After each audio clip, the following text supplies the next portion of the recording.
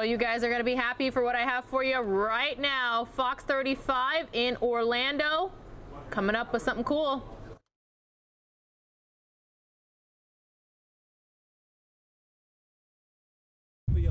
שאומר שהיא תקינה, שהיא הגיעה, שהיא שרדה את הטראומה של השיגור. השיגור הזה הוא שיגור מטלטל, הוא שיגור מאוד מאוד קשה ובעייתי, והמטרה היא לשרוד אותו, ולכן השאלה הגדולה היא האם היא תצליח לשרוד אותו. המומחים של התעשייה האווירית ושל SpaceX אומרים כן, היא תצליח לשרוד את השיגור הזה. עשינו את כל ההדמיות הדרושות, ואחר כך, אחרי שהיא...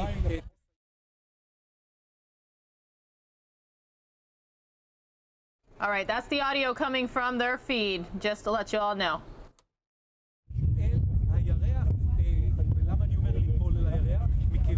אומר שהיא בעוד, ואנחנו מדברים פה על לוח זמנים קצת רחוק, בעוד 7 שבועות שנראים כרגע לאנשי SpaceX נצח מעכשיו, היא תנמיך אל הירח, ואז היא תהיה בגובה של 5 מטרים מעל פני הירח, ואז היא פשוט תיפול.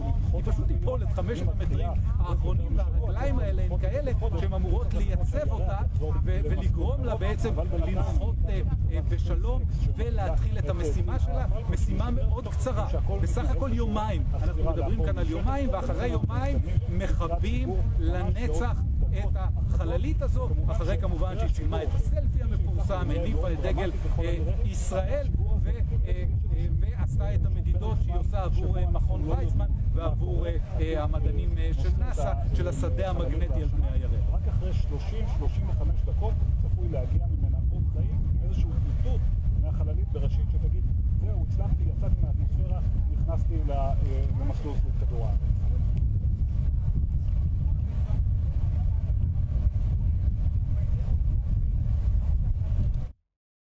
All right, everyone. Yes, this is what you believe it is. It is a SpaceX launch. I'm being told this is the Falcon 9 launch, Port Canaveral in Florida. With this launch, Israel hopes to become the 4th country to successfully land a spacecraft on the moon. The rocket will deliver communication satellites. The window opens in just about 30 seconds. So again, SpaceX Falcon 9 launch from Port Canaveral in Florida. And, or is it Cape Canaveral, not Port Canaveral? Somebody correct me here. All right, we're going to listen in.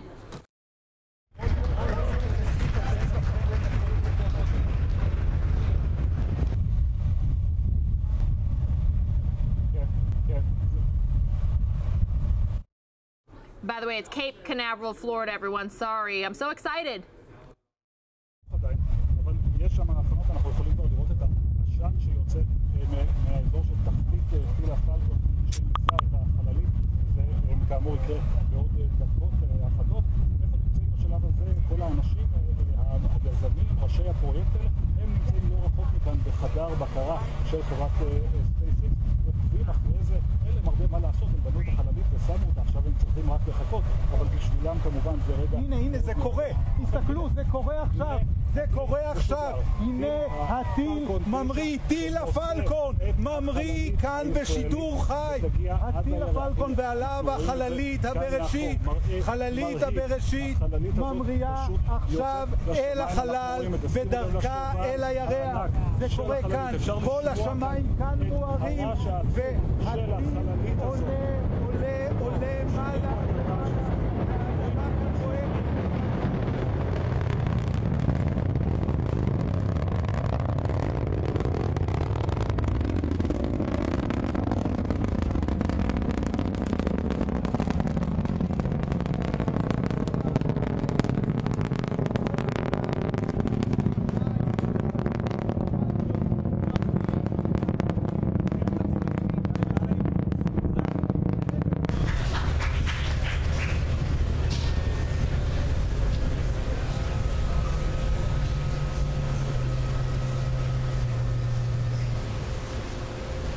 Vehicle has reached maximum aerodynamic pressure. So there you just heard we passed through max Q. We will now throttle back up.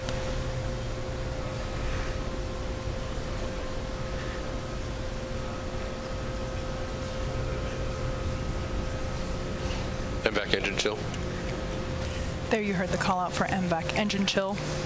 This is the point in which, like I mentioned before, we start to flow the super cold liquid oxygen into the turbopumps, bringing them down to flight temperatures. This helps us reduce the temperature difference between the liquid oxygen and the hardware.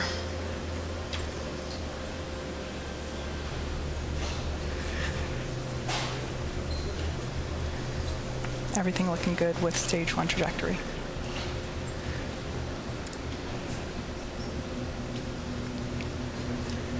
Main engine cut off.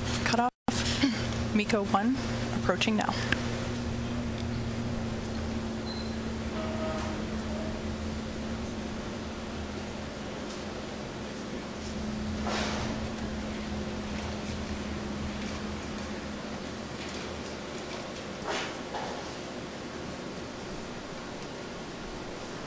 MECO.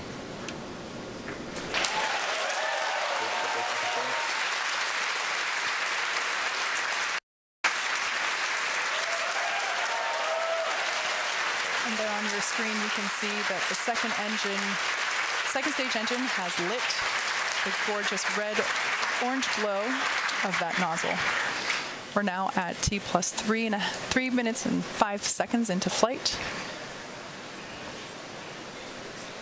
Coming up next will be fairing deployment. Now that second stage is in the vacuum of space, we don't need the fairing anymore, so in order to improve our vehicle efficiency, we shed the extra weight. Let's check in on the status of the Falcon 9 booster.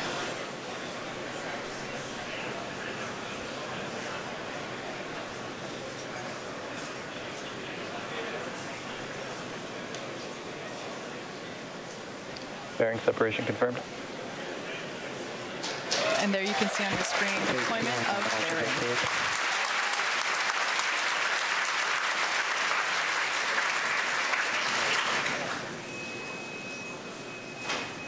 Bermuda acquisition of signal.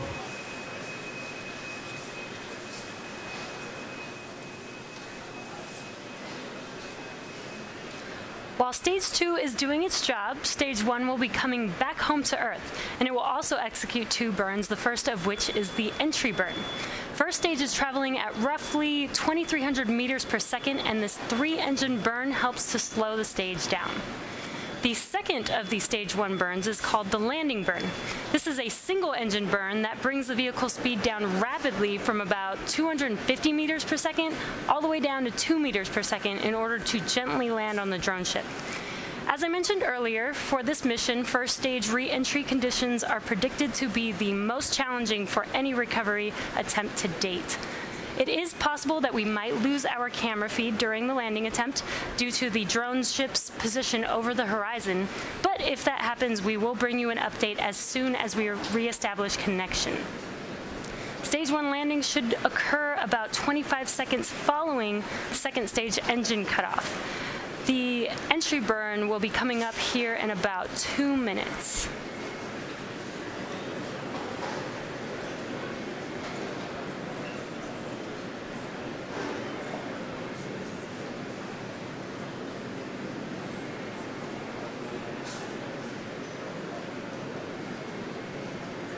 It is T plus 5 minutes and 27 seconds, and we're just under a minute until the entry burn begins. Stage 2 on nominal trajectory.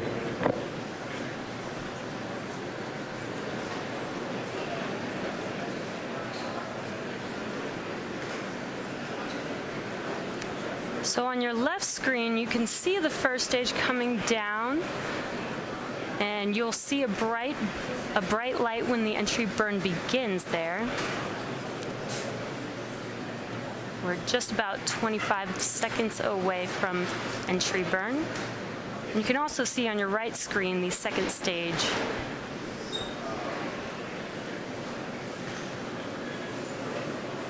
Stage 1 FTS is safe.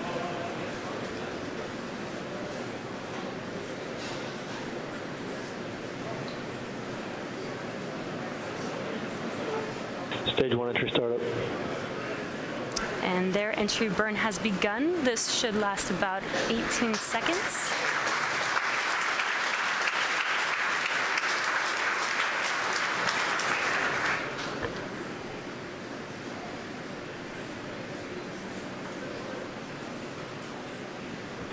Stage 1 entry burn shut down.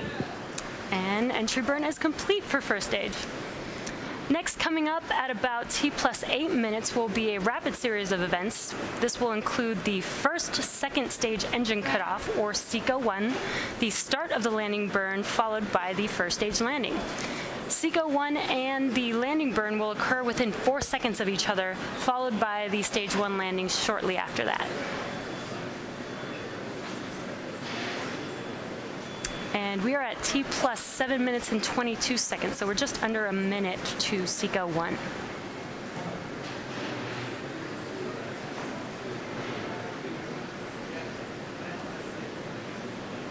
Terminal guidance.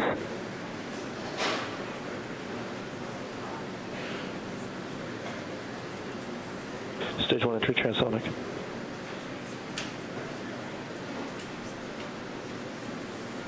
And that second stage engine is glowing bright there. When SECO-1 starts, that engine will turn off.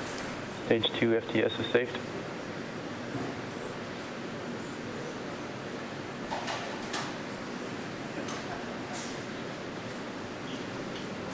Stage 1 landing startup. We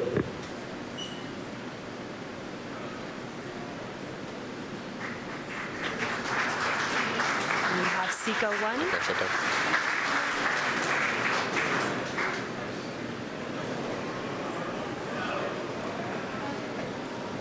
Stage 1 landing with deployment. It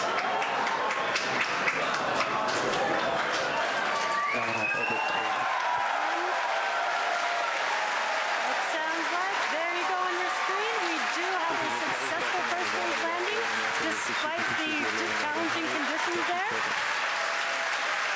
And we also got confirmation of stage 2 in good orbit. Now we are about to enter the coast phase, so we are going to take a quick break, but we will be leaving you with an animation that shows you where we are in the coast phase. We will be back at about T+26 minutes for second stage relight and the first deployment.